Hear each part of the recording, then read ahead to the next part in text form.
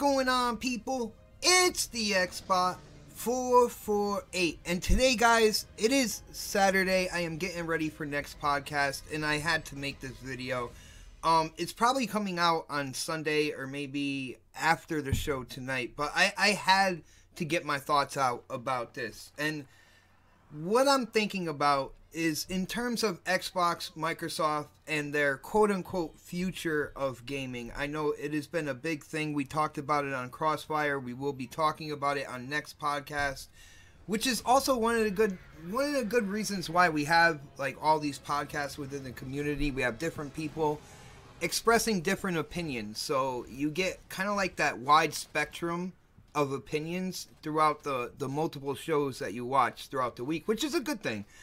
But, you know, something came up on Crossfire yesterday, and this is what I want to touch on first. In terms of the Shadow of Tomb Raider, you know, there's some people out there that, you know, when you saw kind of like that teaser saying that, you know, it'll be out in September for all those systems, that was written underneath at the end, you know, PS4, Xbox One, all that good stuff.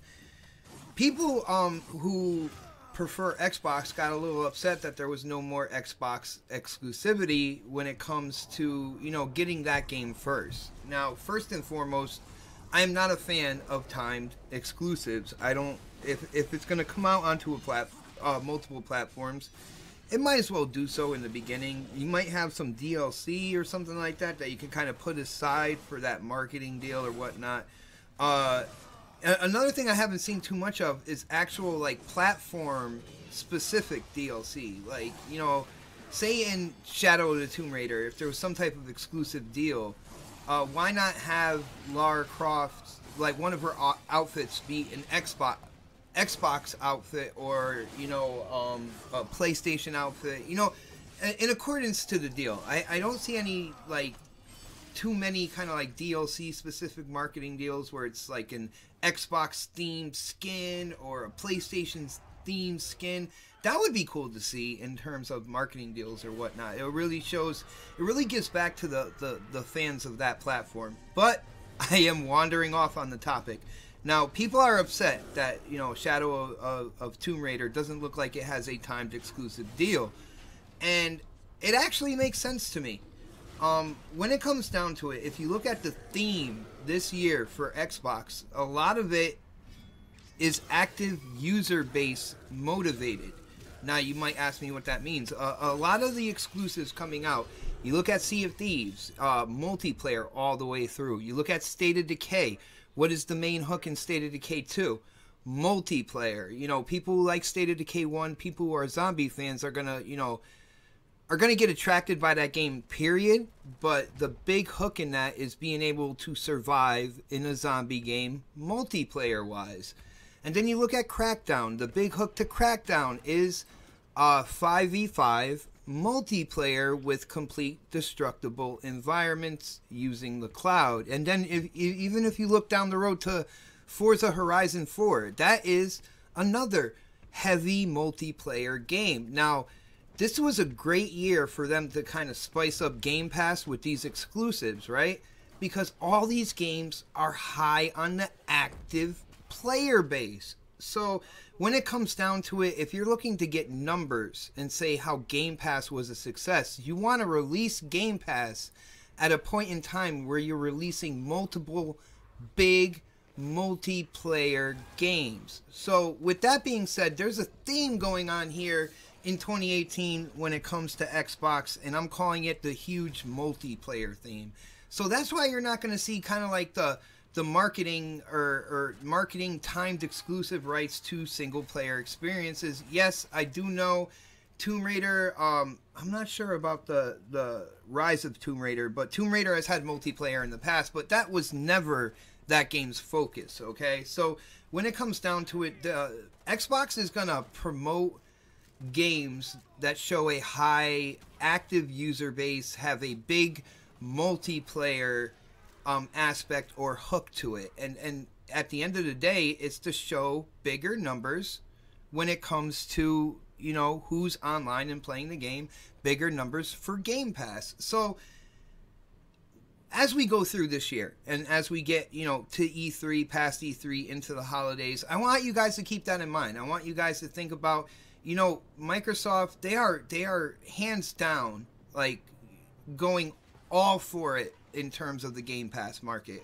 We all know this. We saw, you know, the comments that came out about the cloud gaming division and all that good stuff. They really want to develop a Netflix type game streaming service across multiple devices. That's where they're going, right?